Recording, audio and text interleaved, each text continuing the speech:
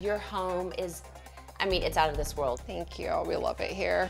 That Franklin, Tennessee home is now at the center of Christina and Josh Hall's messy divorce.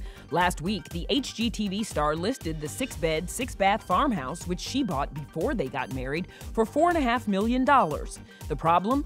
Josh says he found out about the sale only through social media and has filed an emergency order with the court to stop it.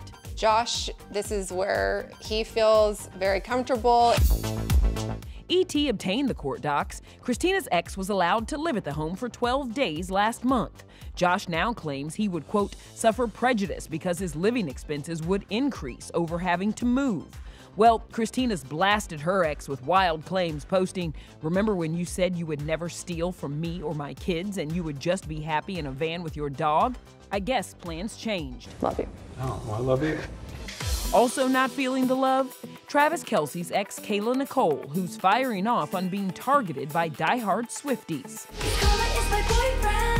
I would be lying if I said that that level of hate and just like online chaos doesn't impact me. It does, even to this day. You could go to my most recent post and it will be people debating each other why I am worthless and I'll never be a talented person and I have no career. I think that there's something about that level of fame that attracts crazy people, and it's unfortunate because I've never done anything to warrant that kind of backlash. On the Unapologetically Angel podcast, Kayla also shut down that rumor she split with Travis because he was cheap.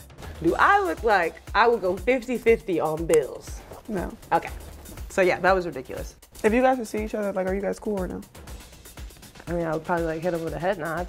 I think that we're both aware of the nature of his new situation, that there's just no room really for us to communicate or acknowledge each other publicly without it being spun into something crazy.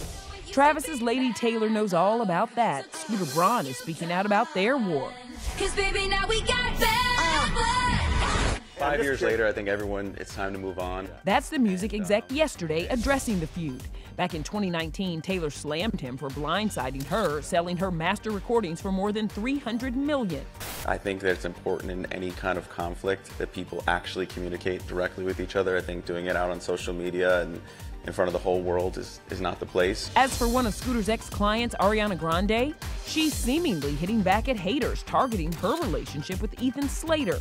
Cue her and Charlie XCX's new remix of Sympathy is a Knife.